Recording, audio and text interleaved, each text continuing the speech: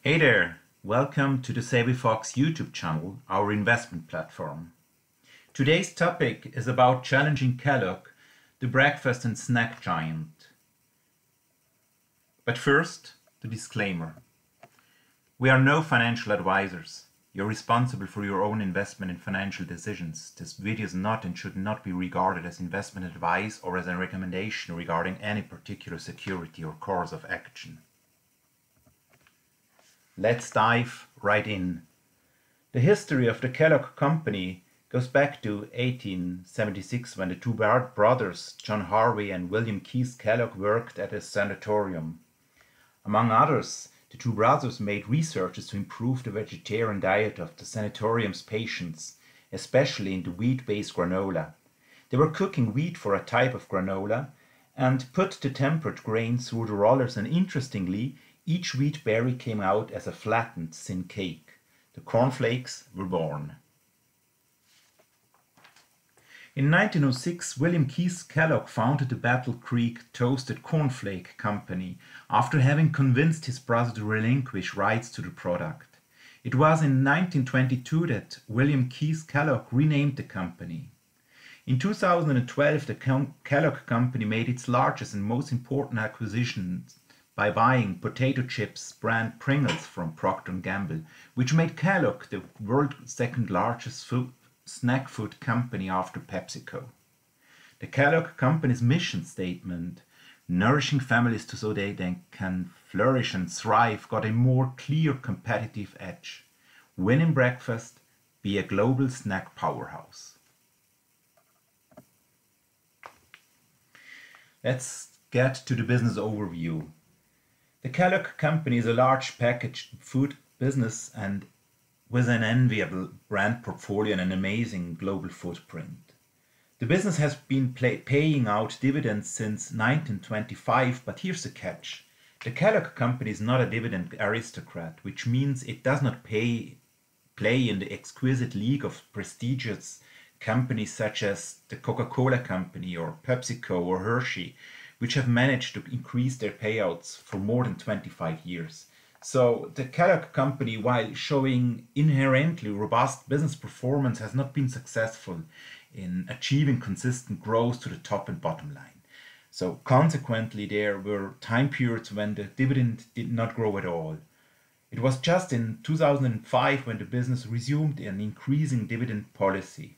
In contrast, for instance, with the Coca-Cola Company, we're talking about 58 years of climbing dividends. The Kellogg Company shows a diversified product range. The business makes cereals and convenience foods, including crackers and waffles.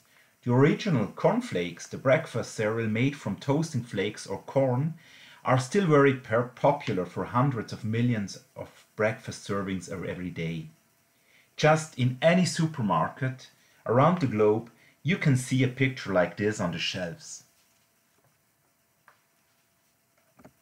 The frosted flakes or the Frosties are a breakfast cereal that is as well consisting of cereals, but it is sugar-coated cornflakes. These sugar-frosted flakes were introduced in 1952 by the company. As we all know, the original cornflakes contain already significant amounts of sugar, and the frosted flakes, when consumed daily, are of course even less healthy. As said, the Kellogg Company is the second largest snack producer with its very popular products Pringles and Cheez-It, and waffle products such as Echo. Let's get to the company's strengths and challenges. After some years of sluggish growth, the Kellogg's Company shows more robust top line and growth and profit margin expansion, which is due to a continuous focus on initiatives to sustain incremental growth moving forward. What's certainly welcome is that the company is adapting to consumer trends and tries to focus on less sugary products and healthier food servings.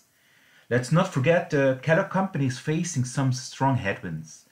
The ready-to-eat category is in decline on a global scale, and consumers are turning to other breakfast options, and the trend leads to less sugary products.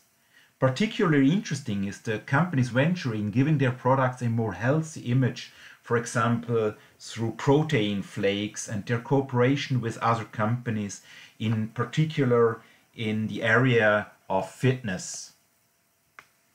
The Kellogg Company has also taken a strong focus on e-commerce and continues setting its priority at marketing, which further strengthens and diversifies its distribution channels.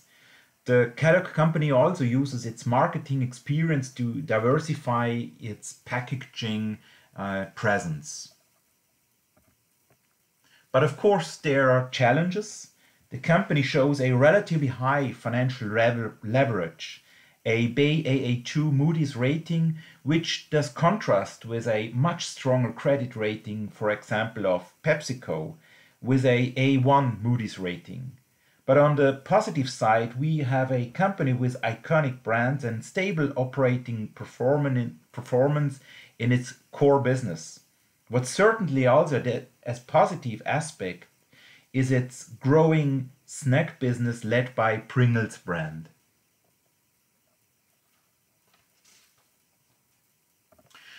So a few thoughts on the Kellogg stock. As a value investor or citing Benjamin Graham, we can say that the stock market is certainly a popularity contest in the short and medium run and a weighing machine over the long term. And the Kellogg Company has shown at least stable operating performance over the long run. The business grew top and bottom line annually by a low single-digit rate. The market clearly has taken into account the iconic brands and enviable global footprint of the company. This is certainly reflected in an upward stock price trend, as you can see on the upper chart. It has certainly been a bumpy road here and there, but eventually the stock price has been up pretty in line with the business fundamentals. But still, if you invested in 2011 at a price of roughly $50 per Kellogg Company share, and 10 years later the stock is trading in a range of $70 to $80, you can immediately see that there are certainly more interesting alternatives. So just looking at the chart below, which belongs to the PepsiCo, you can see that with that company we have a more broadly diversified, more robust, more dynamic business that is clearly outperforming the Kellogg Company with respect to top and bottom line growth. So with PepsiCo, investors have more than doubled their money over the last 10 years in terms of book gains and have seen much stronger dividend growth. What we can also see with the Kellogg Company stock is a relatively high valuation. For decades, the stock traded at a price-earning ratio of 16 and yielding over 3%. And currently, the stock is trading at a P ratio of almost 20 at a stock price of roughly $70. And the dividend yield is significantly below 3%, which is the long-term average for this company. Paying a P ratio of 20 for a large non-cyclical company with a slow growth can certainly be a tricky one, as the future growth prospects are not necessarily high enough to warrant such a multiple. So personally, I would consider more attractive options or consider another timing to get into such a company. For instance, PepsiCo trades at about 20 P ratio, but has a much stronger growth potential, better earnings qualities, shows stronger business fundamentals with a A1 Moody's rating. And of course, the beauty of the stock market is in fact that it provides us with a market price that changes over time. As long-term oriented investors, we can put strong businesses such as the Kellogg Company on a watch list and wait until we see a price that we are comfortable with. So with that being said, I hope you have enjoyed this snapshot on the Kellogg Company. Please also check our website on www.savvyfox.com, and don't forget to like and subscribe on our YouTube channel. And we hope that you're tuning in for our next video. Thank you very much, and bye.